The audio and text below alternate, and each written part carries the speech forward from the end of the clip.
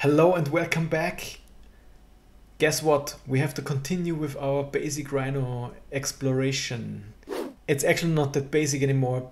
I would say it's now advanced beginners because we moved from points to lines, curves, curve tools. So how to modify curves. First how to create curves, then how to modify them. Then we moved on to some other stuff, viewports I think, and then we looked into surfaces, how to create surfaces, and the next step now is how to modify surfaces. You know, how to trim stuff out and so on. And there are surfaces and there are solids. Solids are basically closed poly surfaces. If you haven't seen any of my videos, maybe you want to check out the playlist. So there's a playlist where we go from the very basics to this episode here. So this is the playlist. So it starts, actually I had a bit of a naming issue at the beginning. I might revise that. But we started with the overview. We looked at points, navigation and points part 2, line tools, curves and grasshopper. So I showed some grasshopper, but I think grasshopper is its own chapter where we looked at rectangles, polygons, stars, and so on. This was all still, although we built some surfaces, this was all still basically curves and stuff. Then we looked at modifying curves, fillet and blend curves in Rhino, control points. Then we looked at a simple how to create surfaces from curves with the Boolean tool. That's a very important lesson. A lot of people overlook the curved Boolean tool. We looked at display modes. Then we started to build a simple house, which was kind of, well, it shows you all the tools, but it was not that great. I didn't like the house, so we might come back to it. And then we continued a bit further with basic materials, simple geometry, and then now we at surface creation tools. More surface creation tools, basically covering whatever was left from the surface creation tools. And now we will look into the next bit. So if we go here, so we have the basic selection tool, points, lines, and so on. And then we were here, surfaces. So we went through all this. And now the next bit here is called fillet surfaces. It's a bit misleading because if you click on this triangle below, you can see there's a lot of other stuff in here. And it's now called surface tools, which is the same as here. So we had the same kind of issue back then when we looked at curves, where we looked at the curve tools, and suddenly we realized actually the curve tools also here. So we can open this, or we just close that and open this, which is basically the same. This is basically the similar stuff. So obviously, if you want to trim something, then or fillet something, then we need surfaces. So how we can create a surface, that's why it's very good to have this here. So within the surface tools, you actually have on the side, you have surface creation tools, which is very handy. So we can, for example, do this. And we create a vertical one somewhere here.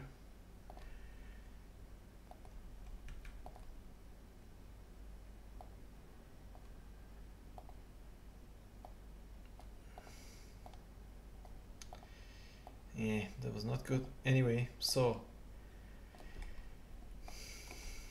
the first tool here, you can either type fillet. So if you type fillet, you get all these different options here. Fillet edge, fillet surface. Fillet surface works with separate surfaces. It doesn't work with a solid, for example. That would be a different command.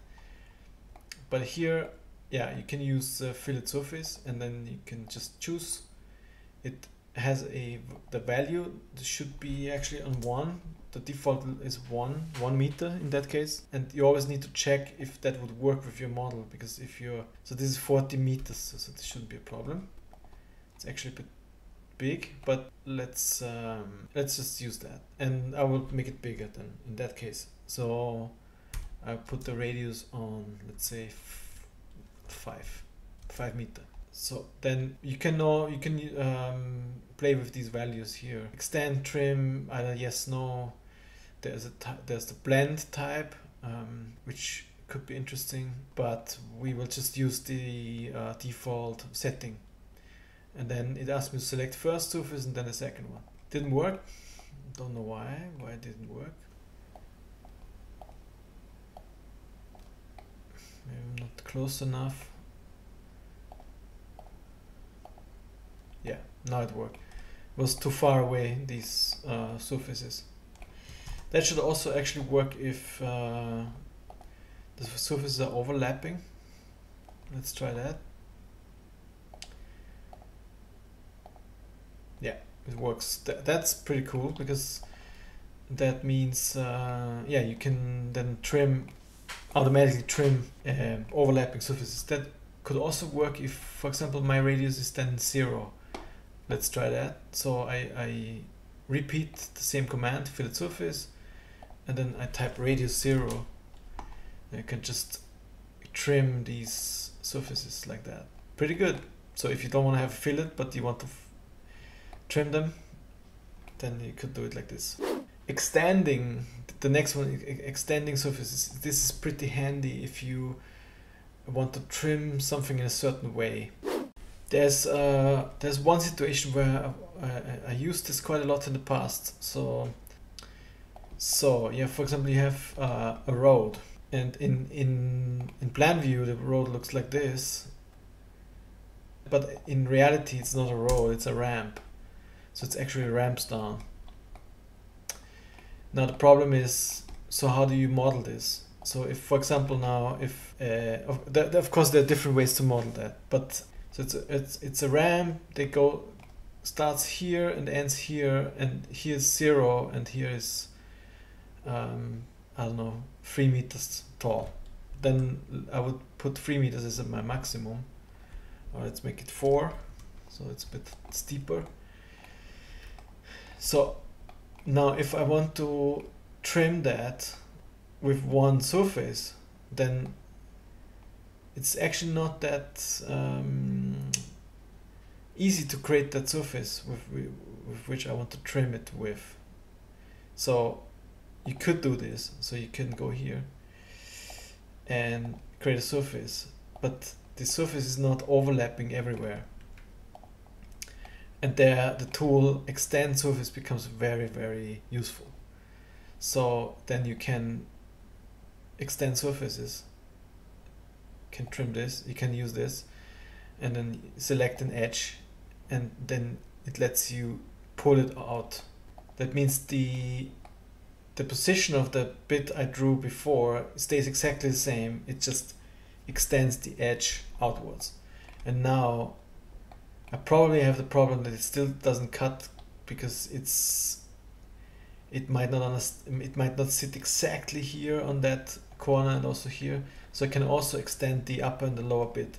And this is actually nice in Rhino 7 that it lets you pull it directly. That was different in the previous versions. And then I can trim that. I can cut this off. I can say here, oh no, sorry.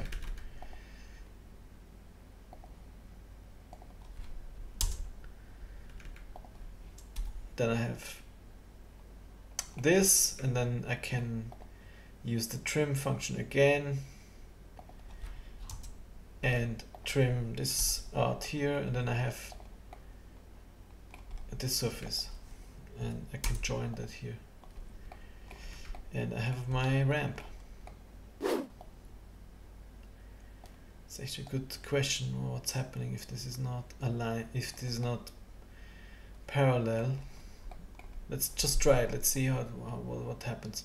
So same procedure, it just determines not the radius but the distance from the edge of the surface to the inside. I'm not sure if it's a good way to describe it, but if you see it, then you know what I mean. So we can take this, and yeah, it actually did a pretty good job. It kept the length. Let's check the length here. What's the length here? This is 1.5, but basically what it does, it cuts. So if I would extend this now here,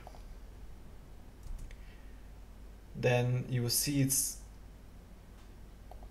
1 meter ish, because of course it's not entirely parallel, but basically it cuts back 1 meter in that direction and 1 meter down, and then inserts that surface. The next tool in line is variable radius fillet, and here we have two options actually: variable radius surface blend and various radius surface fillet. Let's try the different options. So the first option is the fillet. Let's use the radius again. Oh, this time I need to intersect. So I need to intersect. Okay. And now you can adjust the radius. That's pretty cool. And of course it will have a maximum depending on your surface size. But yeah, let's try this. It didn't trim it off. That's a bit annoying. So let's try that again. Trim and join, that's what I wanted. So you can turn it on. I will not do that now. You can of course then always trim these surfaces with the one you created. So you can do this. And that creates the same thing at the end.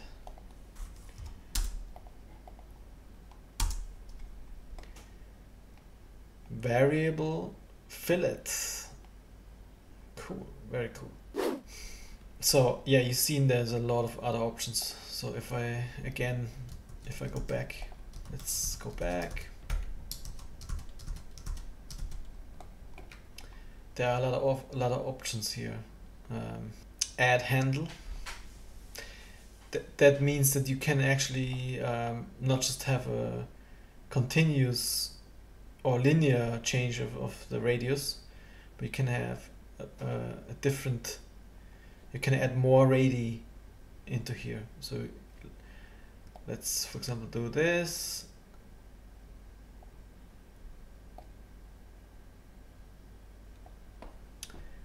And then I can add one here, for example.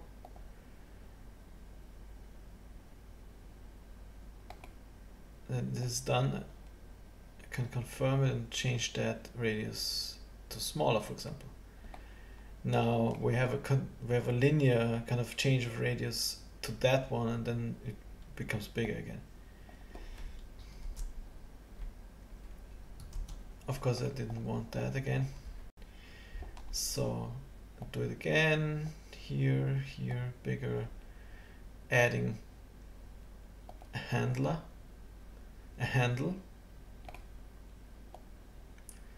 And make this small.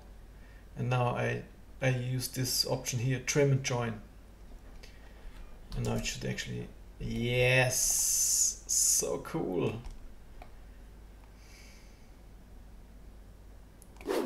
That's pretty cool. I like that. I'm not sure if that was already available in Rhino 6. I can't remember. I don't think so. But yeah, that's very handy. And the same works with the chamfer. It's the same story. Let's go back. It might need to overlap also. I'm not sure. Probably. So yeah. Set the first of two intersecting surfaces for variable radius. Oh yeah, no, sorry, we forgot something. The variable radius surface blend. Let's check that out. I'm not sure. Not sure if there's any difference. I'll do the same.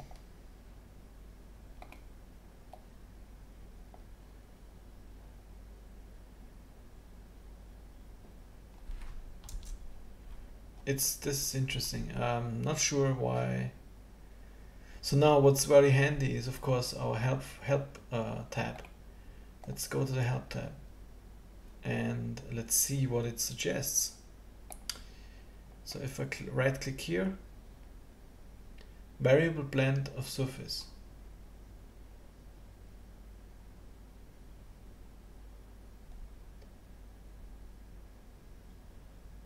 Not 100% sure.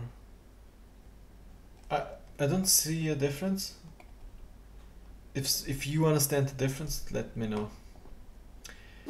Okay, variable chamfer. So I guess it's the same thing here. Chamfer distance 1, yeah, like we discussed it before. So this is the basic start distance. You can choose these, and then we can change here the radius or the distance. As actually now you can see it nicely that how it works. So it basically pushes 1 meter the distance back and down, and you can add a handle and make this bigger. Trim and join, yes. Preview. Ah, let's do a preview. There's a preview option. Hey, and that's interesting. That is very interesting. It actually creates a curve. I expected a line here, so I expected that this is cut in it. That's yeah, learn something new. That's pretty interesting. I expected that there's a straight line between these different handles. But yeah, that's how it is. Okay, another one, last one, the blend surface. That's also very cool. So for example, you have, and we saw it already with the curves, really. Let's have something like this, and then we have another curve, another surface here. And now we want to blend these two together. And we did that with the curves already. Blend surfaces, select edge and edge, and then now you can choose, and now we see, okay, it's flipped. There's a bit of a problem. So if you have this problem where this side wants to join with that side, now it worked. Don't know exactly why, but I guess now because they're the same. I'm not sure why it didn't work before, but yeah, it's always a matter of like playing around anyway.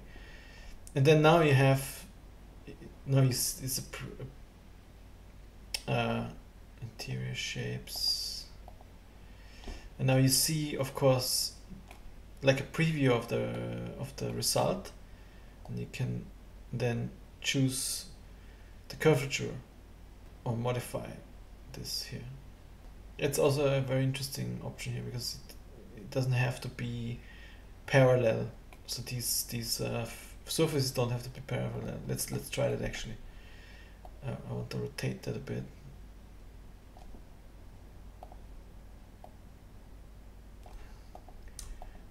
Know what's happening.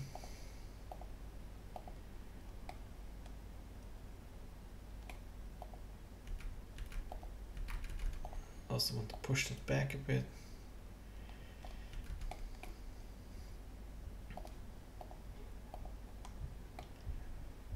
And then we can